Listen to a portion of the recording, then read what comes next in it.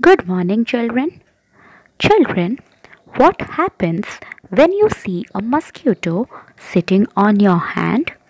You quickly shake your hand. What happens when you eat an orange or a lemon? You feel a tangy taste. You breathe automatically. You sit, you stand. Every single action which you perform, it is because of the coordination of your nervous system. Yes, let's learn the nervous system. We eat delicious food, sweet food, spicy food, street food. We read storybooks, we play with our friends. All these actions are being controlled by the nervous system. We are running, we are sitting, we are breathing, we are moving our hands and legs. Do you think the bones and muscles move of their own? No, our brain controls the movement of bones and muscles. But how? Because there is a connection from the brain to the different parts of the body, and this connection is called the nervous system. The nervous system contains brain, spinal cord, and nerves, the large network of nerves that are spread throughout the body. So these are the organs of the nervous system.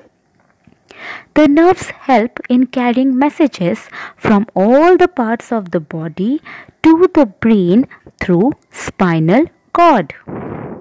You remember where is the spinal cord? Yes, it is in the backbone. There is a hole in each vertebra of the vertebral column or the backbone lies the spinal cord.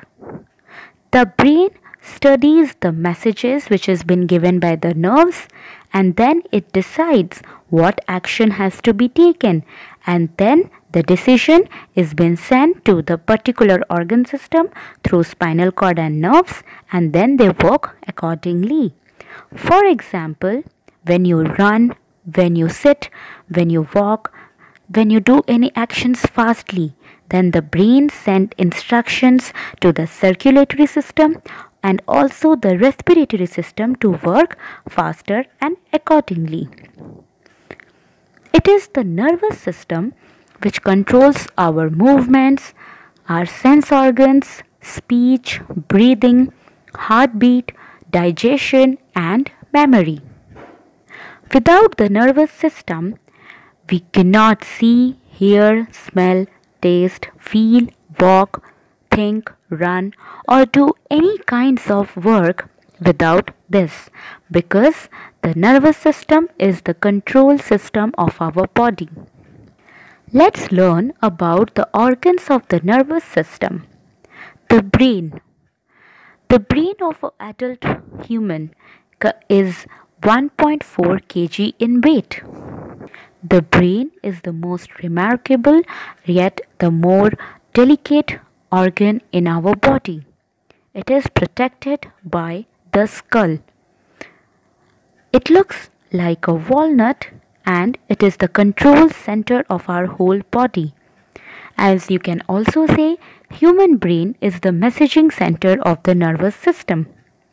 It controls everything that goes on inside our body.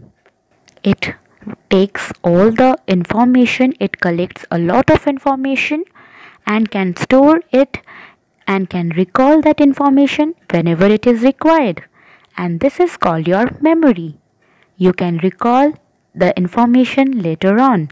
What you are reading, what you are learning, what you are going to do right now, everything is being controlled by your brain.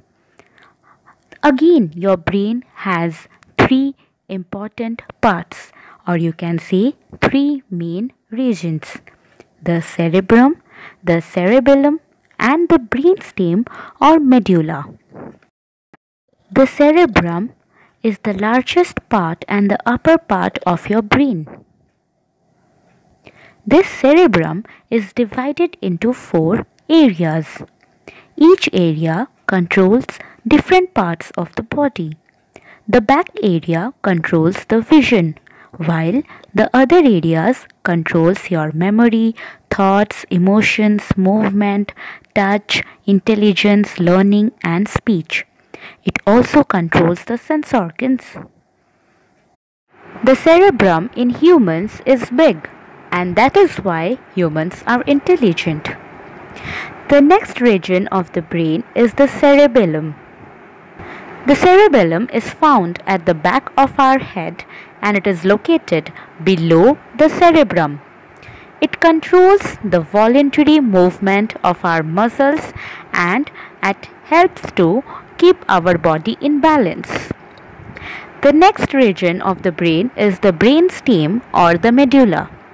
Below the cerebrum and in front of the cerebellum lies the stem-shaped structure called medulla. It is the lower portion of our brain and it is connected to the brain to the spinal cord through medulla. The brain is connected to the spinal cord through medulla and controls all the involuntary actions. The medulla is responsible for controlling the involuntary actions such as swallowing, breathing, circulation, digestion, respiration, and other involuntary actions. The spinal cord. The spinal cord contains a thick bundle of nerves which is connected to the brain stem. The spinal cord, if you remember, it is down the back and is protected by the vertebrae of your backbone or spine. Nerves come out or emerge out from your spinal cord and it forms a network all over the parts of the body. Because of the spinal cord, the nerves forms a network throughout our body. So my dear children, up to this we will be learning. In the next class, we will continue with this topic further.